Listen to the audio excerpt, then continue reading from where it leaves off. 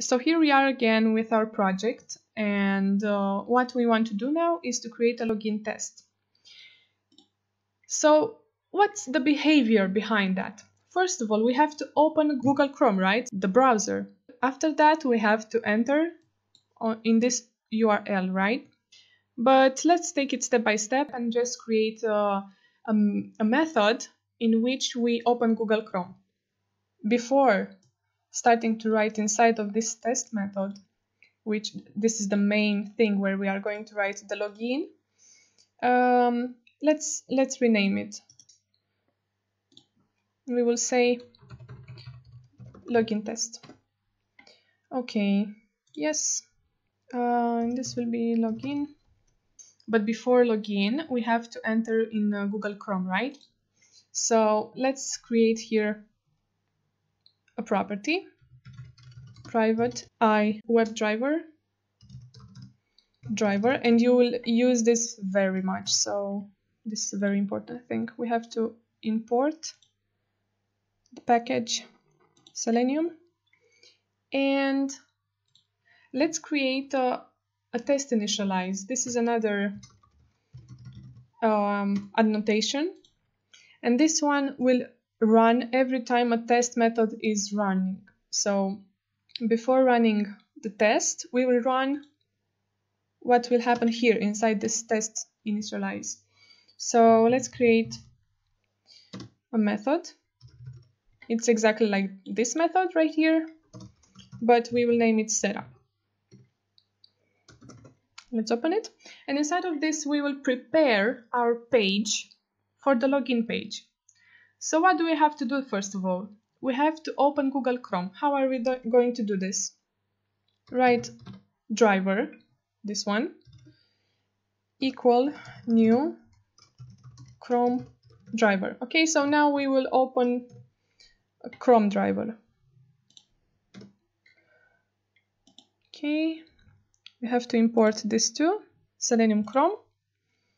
And now let's run it to see how it goes. Run. As you can see, it opened my Google Chrome window and the test just passed. But I want to maximize this window. So how are we going to do this? Let's close it for this time. Okay, and here we are going to say driver.manage window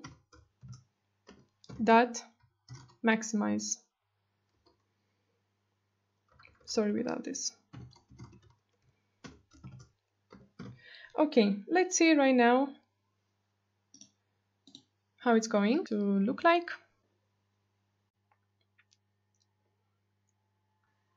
And as you can see, it opened it in full screen. So the test passed successfully. Now we have to travel to our URL, right? To www. Here, this is my Chrome opened by me manually. So, and back here, we have to write driver.navigate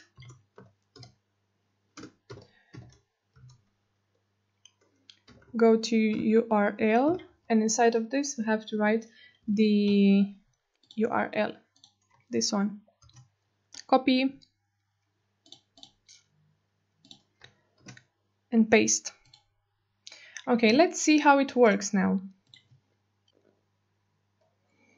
And as you can see, it takes us to this page.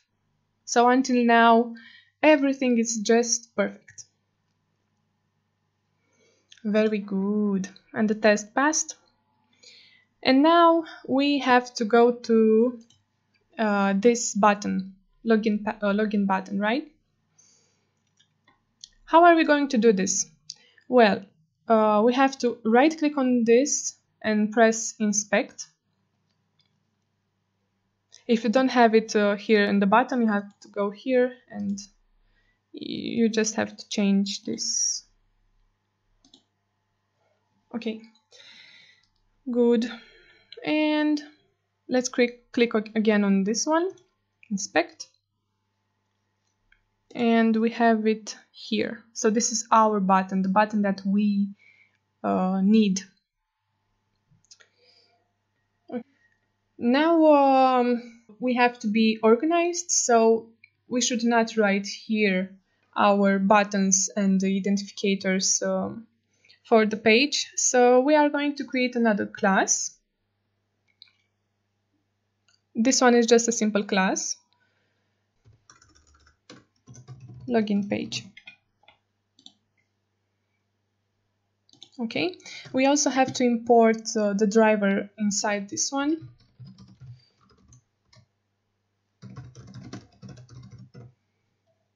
Okay, also import here, and what we have to do here is to write public the name of this class, which is login page, and inside of this we will have another iWeb driver named browser, and this one will be equal browser.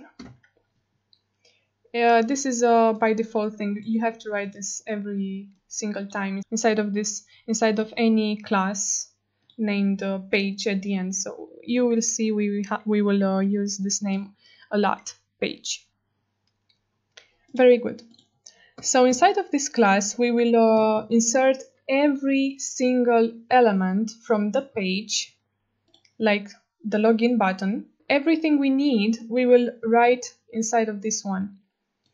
How do you identify an object? We have to say private by, let's say login, you have to put a name, equal, we have to identify it by, we have XPath, CSS selector, by ID, by name.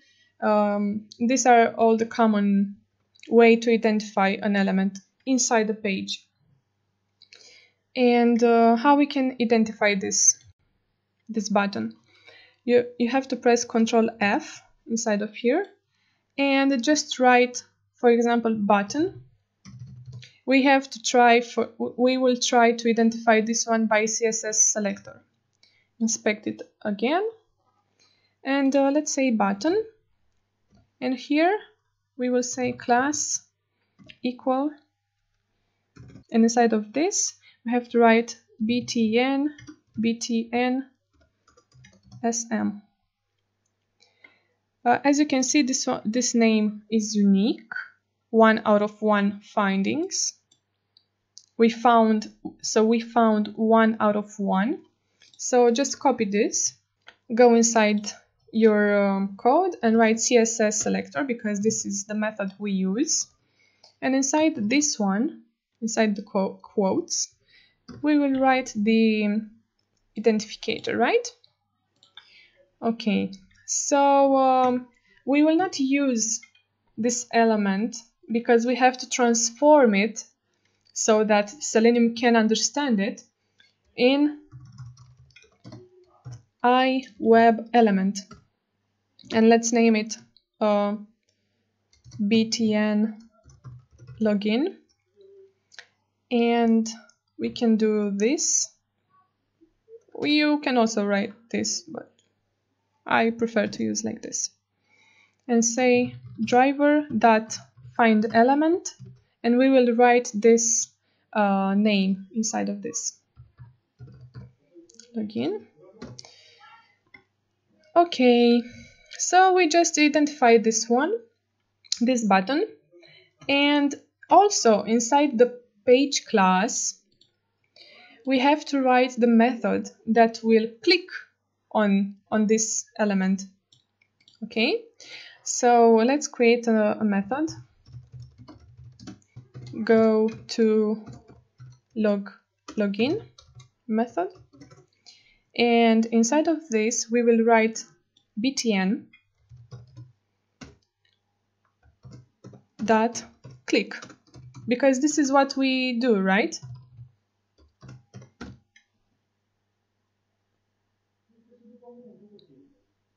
Oh, sorry. Okay, so now we will write the method that we just created inside our login test. And for doing this, first we have to insert in this test initialize our new parameter login equal new login page driver, and we have to use it here login dot, let's see the method here, and that's it. Let's see if it works. And it should press on login. Yeah, so it pressed on login. So now we have to find this elements, right? So we can complete the username and the password.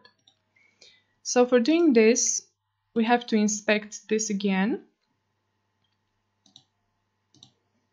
and search for the name of this one. Inspect again, and we can see that this is an input and it has an ID. So when we are going to identify this one, we will use the ID. Let's copy this, go back in our login page, and above this method I like to separate elements from the methods. So here we will say private by username equal by ID, and inside of this we have to insert the name we found on the page, and also like above, private iWeb element, let's say username call driver dot find element username, and the password private by password. I think it's also by ID. Let's see. Inspect. Yeah, so this is also by ID. Copy this one. Insert in here. And web element password driver dot find element password. Very good. So now we have these elements right here. And now let's create another method for login application. And let's say public void login application. And let's give it a parameters. So we will give string username, string password. Open this once, and inside of this we will say username, yeah, the iWeb element dot send keys username, the same we are going to do with the password, send keys password. So this username is from this one, and password is this parameter. And now if we go back here, we also have this button, so let's inspect this one too, because we have to press it after we insert the name and the password. We have to press login. So this one is also an input class, so let's say we have to find it by CSS selector and say input class equal, and this is called we have to copy this here. So it's 1 out of 1, so this is not a problem. It will not interact with another element. We have to go back here. Let's put the element we found here again. Login click, let's say, equal by CSS selector. We paste here what we found, and private iWeb element btn login click, driver dot find element login click. Okay, so after we write the name and the password, we will say that btn login click, click on it. So we will click on this. This is an action. We will have to write this method inside our test. So we will need the same login parameter, because we also write in login page that login application, and we have to give it some parameters. As you see, we have to specify a name and a password. So the name will be okay, and the password. Okay, let's see if it works.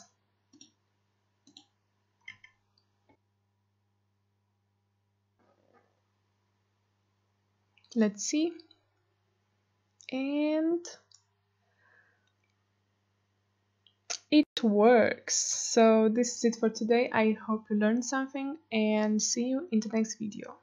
I want to make just one small adjustment. As you can see here, this pop-up will appear every single time. So let's identify this button and just click on it. I think you got the idea how everything works. So I will just rush things up.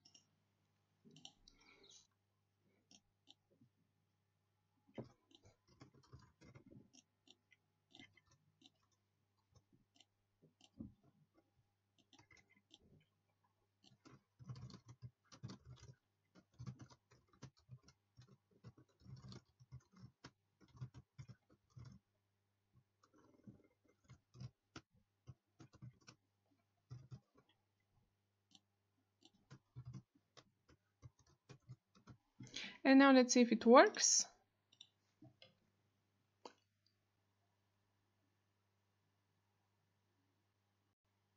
It works? Yeah. Okay, see you in the next video.